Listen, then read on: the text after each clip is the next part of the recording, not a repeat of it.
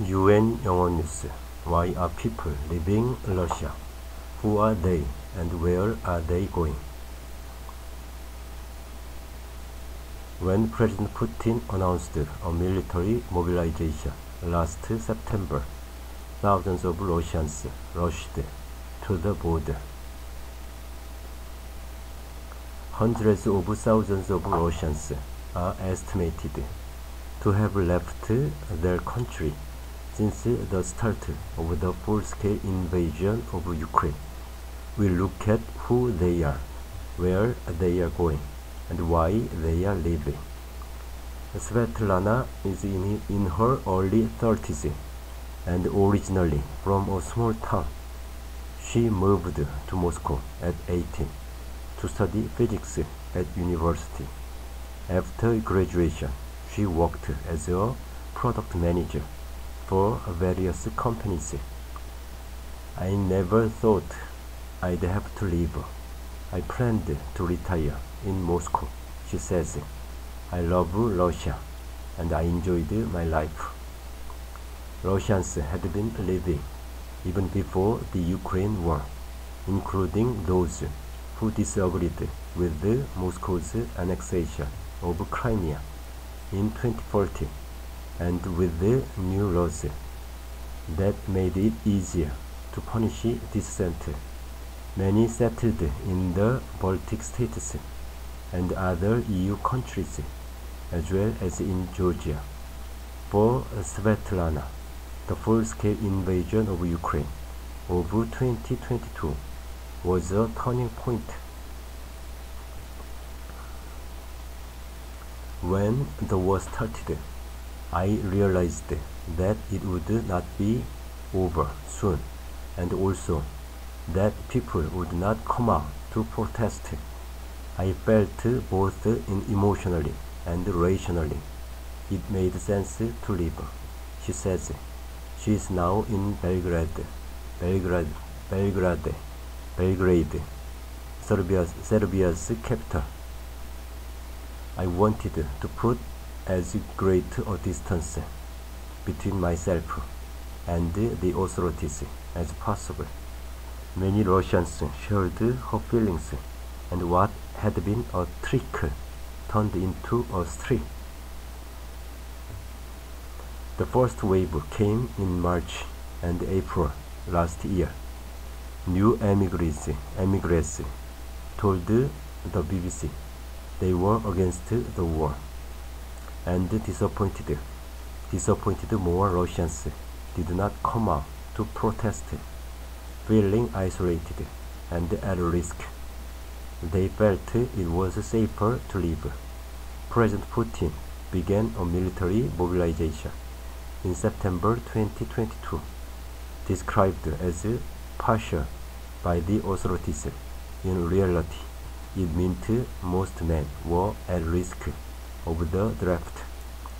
Numerous reports followed of poor training and insufficient kit provided to the newly conscripted. Men and their families started living in droves, creating days-long queues on the Russian borders with Georgia and Kazakhstan. The Russian president's official spokesman, Dmitry Peskov, has denied Russians were leaving en masse to avoid being drafted. President Putin's spokesman denied the authorities were trying to stop men leaving the country. In April, Russian authorities introduced an online quorum where new conscripts could be added to a digital register rather than be handed the papers by hand. He also denied the new system was designed to stop the flow of men leaving. How many left and where to? There are no exact figures on how many people have left Russia, but estimates vary from hundreds of thousands to several million. In May, the UK Ministry of Defense estimated 1.3 million people leaving Russia in 2022.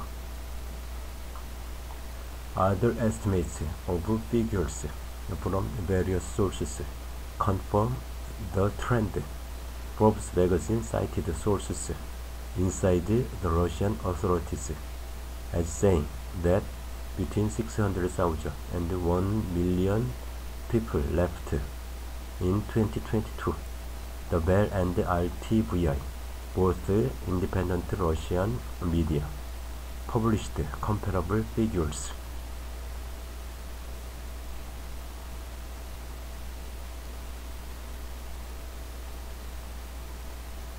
Living Russian is relatively easy as long as you have money and have not been called up to the army. But finding a permanent place to stay is hard. In the months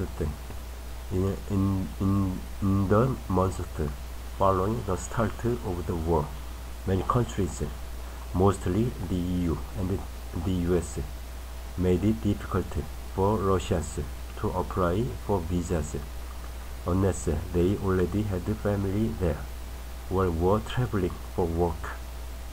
In many other countries, such as Georgia and Armenia, Russians faced no such restrictions and could come and go as they pleased.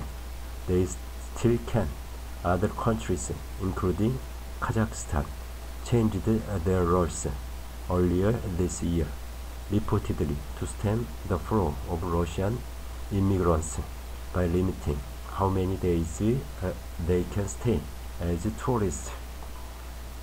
Without a prospect of returning to Russia, more and more people need to apply for residency to be able to work in the countries they are settled in, though many are finding ways to keep working remotely for Russian employers.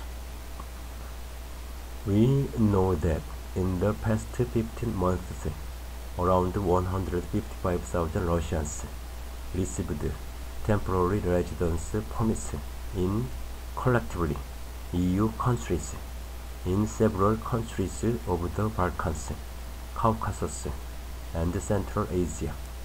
Nearly 17,000 have applied for political asylum in EU countries, but only around 2,000 have received it, according to the European Union Agency for Asylum.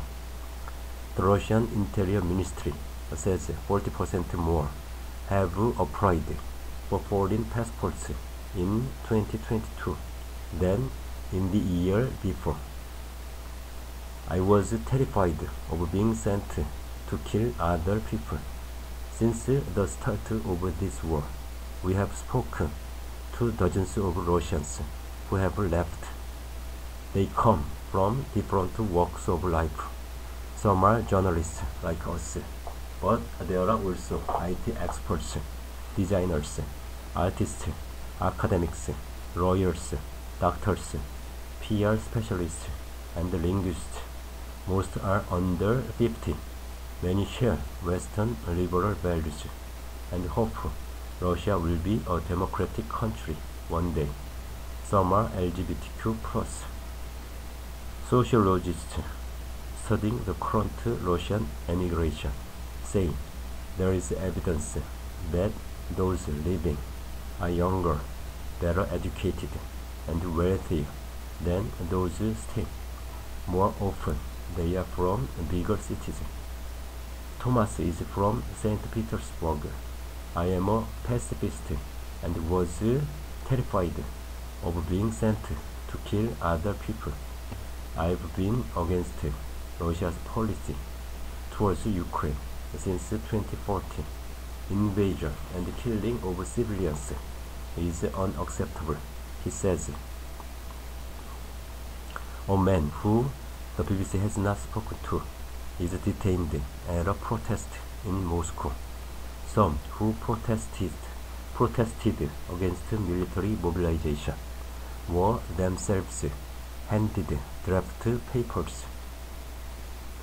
After the start of the full-scale invasion, he posted anti-war messages on social media and joined street protests.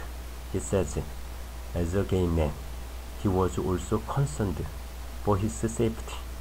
After Russia adopted laws on ban on gay propaganda and on fake news about the Russian army, I knew that the threat to my life and freedom had increased, he says.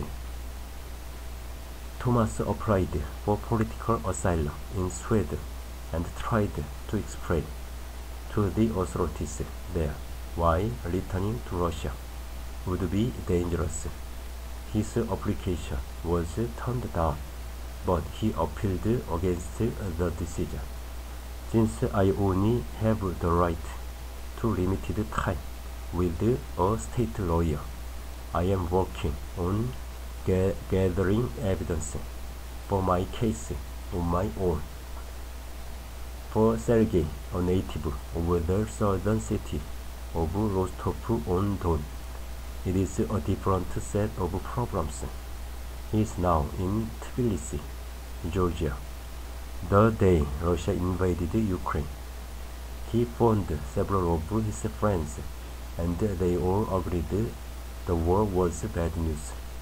Whatever happened next, the economy was going to go down, he says.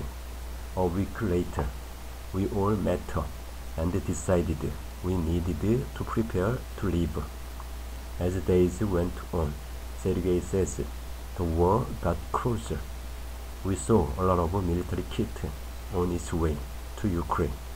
Hospitals were full of wounded. Rostov airport was closed for civilian flights, but there were lots of planes, and we knew where they were going.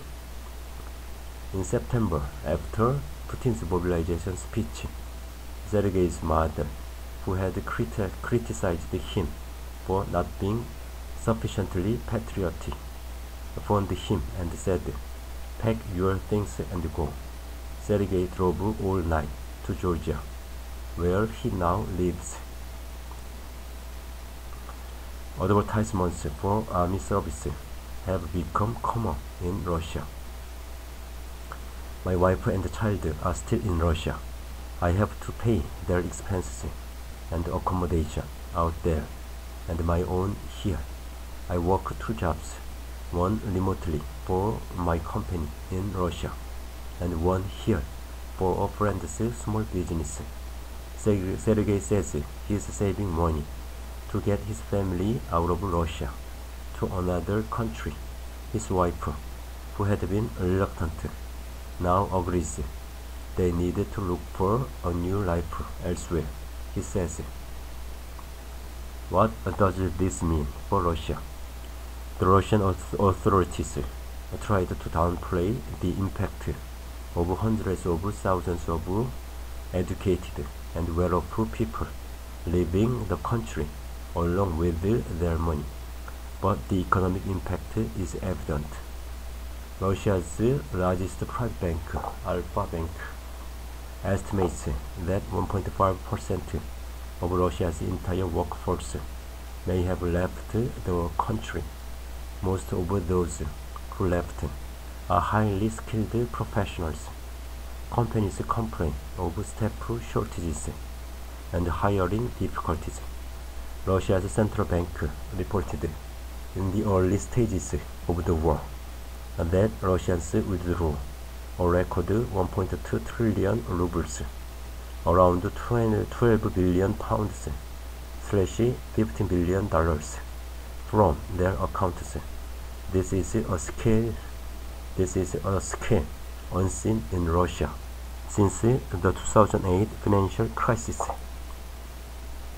Economist Sergei Smirnov from the Russian National Academy of Sciences believes that, as a general trend, higher skilled individuals will continue to look for ways to live. The Russians really hate the West. The BBC's Steve Rosenberg tries to find out. There will be increasingly more demand for people to be able to fix cars or make shoes. I don't like apocalyptic scenarios, but I believe this will lead to productivity within the Russian economy continuing to fall over time. The economist points out that these trends will primarily affect large cities such as Moscow, St. Petersburg, and Yekaterinburg. Most of the Russian territory will not be aware of these transformations because standards of living in smaller cities, towns, and villages have always been low and will continue to be in the future. Meanwhile, Svetlana in Belgrade has no plans to return to Russia. I am working for a startup based in Moldova, but recently I applied for a job in the Netherlands. Sergey in Tbilisi is applying for jobs in Europe. For now, his life is tough. I don't have any days off. Sometimes I don't have enough time for a night's sleep. I nap in the car. And Thomas in Sweden hopes he won't be forced to go back to Russia, where he fears homophobic abuse. He is learning Swedish to be able to get any job at all.